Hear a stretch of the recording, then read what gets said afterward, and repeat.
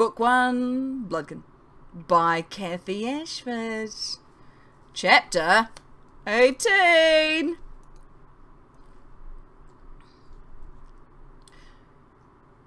The last week of November was a rough one for everyone. The weather remained bitter and wet, was chafing at everyone's nerves. I had my first fight with Salah. Well, sort of. I was trying to practice creating a light-proof barrier, having a miserable time of it. A cold virus had swept through the hall, and my stuffy sinuses were impairing my concentration. Salah came in looking for some distraction, and I'm afraid I snapped at her. She had retreated, sniffing loudly, and Charlie gave me a look that plainly said I should go make it up to her. But I simply could not be bothered with female histrionics, and I soon gave up my Yavin practice and went to bed. She was decidedly cool towards me at class and in the hall the next couple of days, and when I couldn't stand it anymore, I went to apologise. Her annoyance had worn off by then. She welcomed me back with open arms. Luckily, Emma discreetly left us to it, and we spent the rest of the evening on the couch, kissing and touching and making up for lost time. By the weekend, the storm had finally broken, and the Saturday of the girls' shopping trip dawned bright and clear, though frost glittered on every surface. What with my cold and Salah, and I had plenty of readings and Yavin practice to catch up on, and I happily watched them leave the hall to go find Lux. 5 hours later, I was reclined on a couch up in the common room, struggling through a treatise on human and Neathi genetic traits, when the three girls staggered up the stairs, looking exhausted. Well, how'd it go?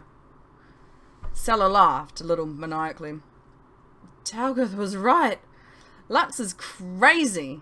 I need a coffee. Something stronger, Lalitha muttered. Why? What happened? Lalitha went to beg a bottle of wine from the journeyman in the kitchen, who were just about to begin the evening meal, while Salah and Mantley collapsed onto chairs and told me about their afternoon.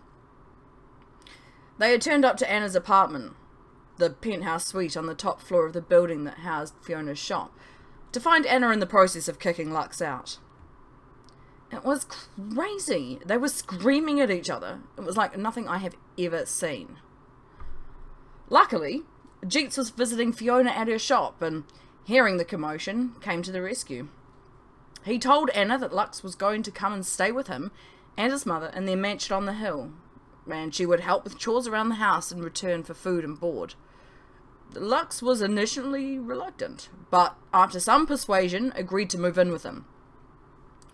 So Jeets took the girls shopping, and then they took one of the steam-powered gondolas up the hill and spent the rest of the afternoon getting Lux settled into her new lodgings. When they finished their glasses of wine, Mantilly and Salah went down to take their baths, meeting Charlie in the common room door. He took one look at their faces and laughed. That bad, was it? Ugh, don't even ask, Salah told him as they left.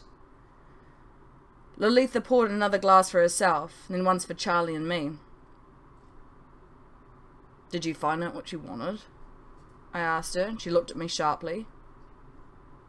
Actually, no. I didn't get much of a chance. Charlie, did she ever say why we were attacked on Samhain? Lalitha and I never really talked about that night. The horror of the memory had faded slightly, and I no longer woke up choking in cold sweats after nightmares of knives pressing at my throat. Still, it was uncomfortable to bring it up. Charlie shook his head.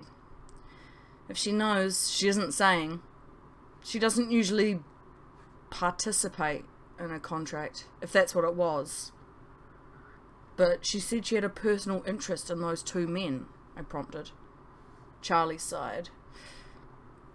She really doesn't tell me much. We sat in silence for a while, considering our wine.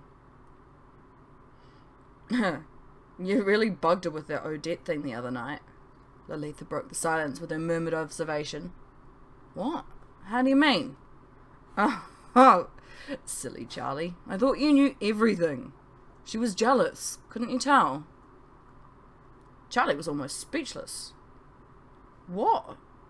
Why would she be jealous of Odette? Oh, you know, flaunting the younger model right in front of her. But she doesn't know. Lolitha coughed, suddenly embarrassed. I might have told her some stuff. Hey, I was in shock. What did you tell her? I might have mentioned that you were in love with her. Lolitha? A silence then. What did she say? I don't really remember. I think I fainted straight after. Oh, sweet little bitch. Charlie groaned and hid his face in his hands. Sorry, Charlie. Hey, at least now she knows. And she didn't seem to mind. You should have seen her on Jess's birthday. Charlie made a face, remembering. That was... I thought she was just being friendly. Was she really jealous? Lolitha laughed. You should have seen her face when you introduced Odette. She was furious. With all the excitement that followed Lux's rather spectacular arrival, I'd forgotten about Anna's coldness towards the journeyman. Oh, hell. Am I an idiot? Yeah, Lolitha and I chorused, then grinned at each other. Hey, at least she doesn't know you've got a painting of her. You've got a painting of Anna? Where? I grinned at Lolitha. In his room. It's an ashlew. An ashlew, she squeaked. Oh, can I see? Charlie protested, but Lolitha and I grabbed an arm each and towed him towards the door. He muttered furiously the whole way. Bloodkin, interfering in my love life. We don't teach you about that in the enclaves. But Lolitha and I could do nothing but giggle as we led him down the stairs. During December, there was palpable excitement in the city, in the air as the city readied itself for the arrival of the royal party. The rains had dissipated, leaving the days clear, but cold and frosty. In the mornings when we walked to the academy, the sun had barely risen, and it was almost dark by the time we made our way home in the evenings. Small groups of staff began arriving in the city from Fortesta to ready the castle for occupation by the Queen and her advisor and the rest of the government. From my room in the hall I could see them, tiny figures crossing the bridge. After 3 years of only minimal upkeep, the royal staff had less than a month to restore the castle to habitable condition, suitable for the elected leader of our country. The Queen was due to arrive just after Yule, on the last day of the year.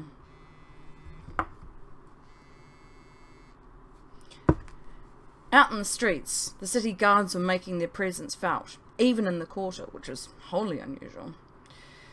Anna, too, was busier than normal, and the private lounge was off limits to the rest of us most nights we went down to the Shivering Thistle, though whatever extra security she was organising I could only guess at.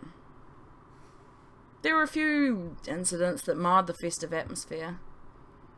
A woman's body was found in a back street down in the docks, her throat slit, her male companion vanished.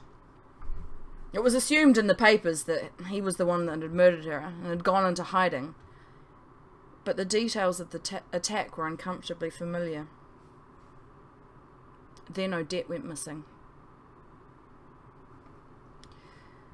Ever since Lolitha had revealed the reasons for Anna's dislike of the younger woman, Charlie had been polite, friendly even, but had kept her at arm's length. On a free day she had gone shopping with an old friend of hers from the Enclave, a mingle who had been a student at the academy a few classes ago, who was finishing up her solitary study at the temple. They had been seen together in the quarter, shopping for new, festive robes at Min Tardiella's, and had popped into Fiona's to stock up on white. But no matter who the city guards questioned, no one knew where they had gone after that. Min Eve was concerned when Odette didn't return for dinner that night, but decided that she must have gone to eat and maybe stay the night with her friend. But when she didn't return the next day, Eve went to the guards. Charlie, naturally, was frantic as the days passed and there was still no sign of Odette. He went to see Anna at her apartment to beg for her assistance, which had been promised readily, but she didn't seem to hold out much hope. He even took me with him to see Jeets at his home on the hill. In my months in Lille, I had never been up to where the rich and powerful elite of the city made their homes. A small diversion of the Jail River had been dug around the base of the hills, where they rose up from the flat ground that housed most of the city, and this canal fed the steam engines, powered by journeymen, that ran the gondolas. We took a cable car up to one of the levels. Here, narrow streets clung to the side of the hills, providing access to each tier of mansions. Graceful stone bridges arched over the gullies, and we crossed two of these before Charlie led me through a gate and into a courtyard framed by bare winter trees. Jeets's house was enormous, a great three-levelled mansion with arched windows and stone columns. We knocked on the door, and to my surprise it was Lux who opened it. She had bound her hair in a tight bun, and a thick headband swept her fringe off her face. She was wearing a stained old apron over her robe, and we had apparently interrupted her in the middle of the task of polishing the floor. "Oh, it's you two. What a pleasant surprise." Though the sharp-toothed grin she gave us was anything but pleasant. "Jeets, you got visitors!" she yelled over her shoulder and let us follow her inside. Inside was a vast reception area, tiled in gleaming white marble. Jeets's mother had certainly built herself something of an empire from the start the people of Chanyo had given her. Jeets appeared at the top of a grand staircase, wearing a dapper navy blue robe with matching paisley kerchief, his long hair flowing behind him as he walked down to meet us. "Lux, is that any way to greet visitors?" he growled at her, mock seriously. "Honestly, I thought us Mingles should stick together, but this one will put me in my grave. I'm sure of it." He was rewarded by Lux poking out her tongue at him. "Off you go, girlie. Go see if Mother needs anything." "Aye, aye, sir." Lux scuttled away through a door to the side of the stairs. "Please, come sit with me in the library. It's much more comfortable." Jeets led us upstairs and down a corridor to his library.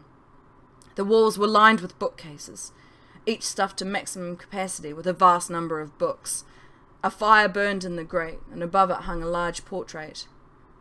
It was of an older woman, picked out in exquisite detail, her hair bright white and her skin creased but tanned. She had a sharp, hawk-like nose and a fierce expression. I noted the signature. Ashlew. Of course it has to be. But a commission of this size would have cost so much money it made my head swim. Jeets bade us sit in upright armchairs around a small table, and he poured 3 glasses of wine from a delicate crystal carafe. "Now, by the look on your face, Kayosh, I gather you are not here to talk about the weather, Charlie nodded and filled Jeets in on the details surrounding Odette's disappearance. "So, she was with a Mingle girl, yes?" "Yes." "Ah." "Ah?" Jeets scratched his head for a second and took a sip of his wine.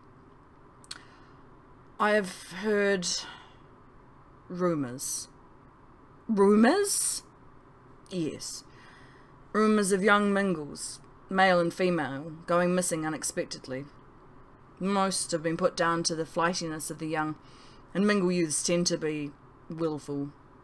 He grimaced. "And due to the nature of our birth, many don't seem to care much about us." This he said with a trace of bitterness. "Oh, it was alright for me.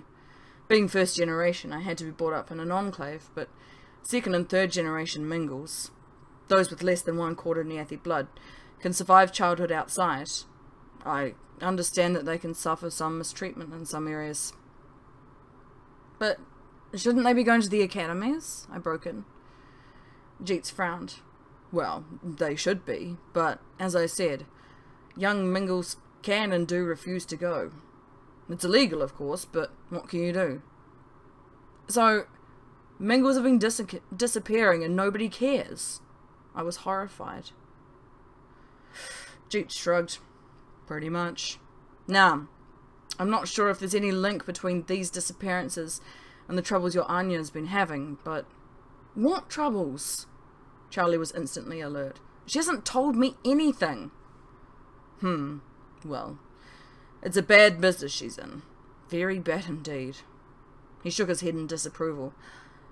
My sources indicate that there is some sort of rival organisation, more than willing to take on the contracts she refuses. It appears that this organisation is even less in the way of morality and respect for life than Anya. But that's humans for you. They'll do anything for money. No offence, Joseph. None taken. So is Anya in danger? Charlie asked desperately. Jeets gave him a wry smile. I thought we were here to talk about the Odette girl. Well, no. I'm sure she's not in any personal danger. She's more than capable of looking after herself. But... Yes? Charlie almost yelled at him. Well, those whose contracts have been refused by our friend Lamin tend not to be overly pleased about it. And the families of the contracts that the other organisation freely accepts, even less so. Do you understand? Perhaps with the Queen's imminent arrival, the increased presence of the city guards will deter some of this activity. But you know how useless the guards are. He gave a mirthless laugh. Or perhaps it will go the other way, and the presence of the royal party will act as some sort of catalyst. But for what, I have no idea. Jeets toyed with his wine glass and sat back in his chair. Now, like I said, I'm not sure yet whether this has anything to do with your missing journeyman. If Mingles are in fact being abducted, rather than just taking off, then this Odette could well be fine. They, if there even is a they, seem to have no interest in full-blooded Niathi. So, what can we do? Asked Charlie bleakly. Jeets sighed. I'm afraid, my dear boy, that at this point there is probably nothing you or anyone else could possibly do. Charlie was very quiet on the gondola ride down the hill, and for days after our visit to Jeets. Everyone in the hall was on edge, the other two journeymen especially, who refused to leave the hall at all. Any excitement we had felt about the arrival of the Queen was dampened by worry. Salah tried to cheer me up, hypothesizing that Odette had just gone travelling, as journeymen will want to do. But I just knew that something terrible had happened to her. 3 days before Yule, as curiously brownish skies promised the first of the winter snows, a crowd of fishermen pulled Odette's body from the lake. End of chapter 18!